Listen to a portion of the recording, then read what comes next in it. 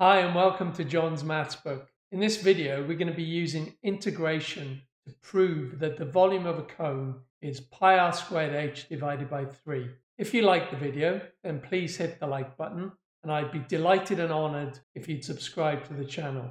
Without further ado, let's go over to the whiteboard. On the left hand side of the board I've drawn a cone. The height of the cone is h on the x-axis, and if we start at x equals h and work towards x equals 0, we can think of this cone as a series of ever decreasing circles about this line here. The largest of the circles, or the base of the cone, has a radius of r. To find the radius of all other circles within the cone, we need to find the equation of this line.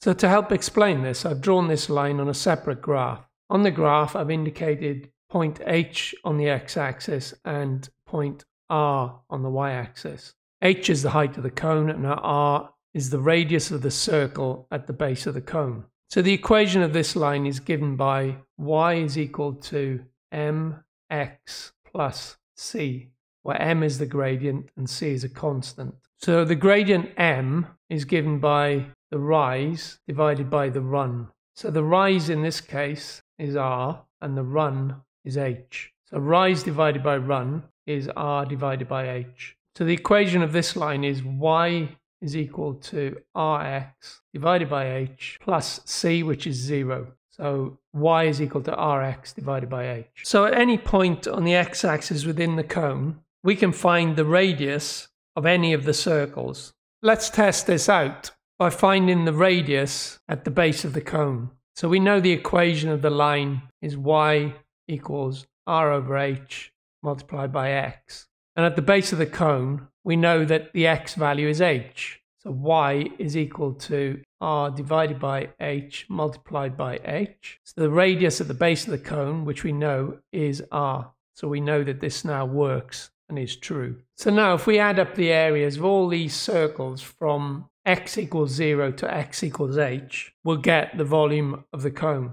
So the area of any one of these circles, as we know, is area is equal to pi r squared. So now if we sum the area of all these circles, we can integrate from x equals 0 to x equals h. So we're integrating in this direction, and we integrate pi multiplied by, now the radius of any one of these circles, as we've already seen, is r divided by h x squared. And as we're integrating in the x direction, so each infinitesimal circle, we need dx. If we now take all the constants outside of the integral, this becomes pi r squared over h squared into the integral from 0 to h of x squared dx.